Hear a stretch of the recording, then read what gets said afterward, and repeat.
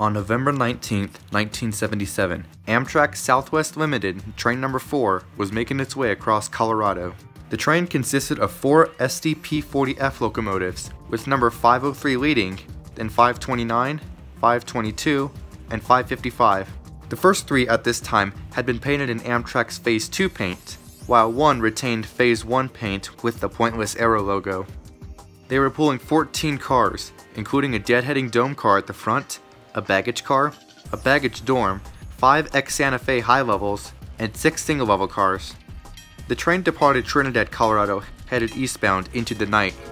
Just after 7:30 p.m., the train rounds a curve and the engineer sees something: a truck sitting on the tracks.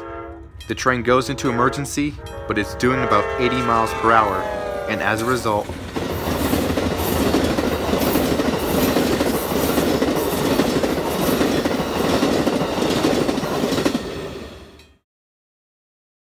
the train crashes into the truck and derails. All 4 engines fly off the track and land on their sides. 10 of the 14 passenger cars derail as well.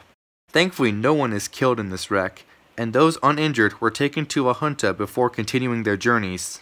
But here's something strange. Trains usually hit vehicles without a derailment, so how is this different? Here's why. The truck wasn't at a crossing.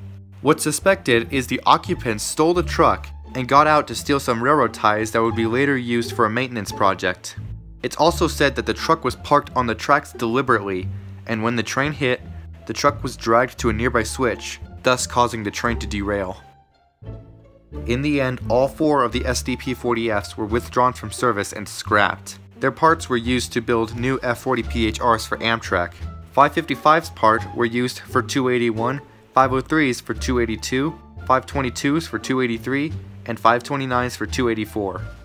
Today, Delhi is known for having a classic wigwag signal, one of the few such signals still active in the US. But just a few hundred feet away is the site of this derailment, one that isn't very well known, but one that will always be a part of Delhi's history forever.